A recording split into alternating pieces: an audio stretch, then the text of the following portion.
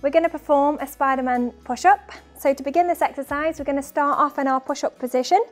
So the hands are just underneath the shoulders, the back's nice and flat, and the feet are just hip distance.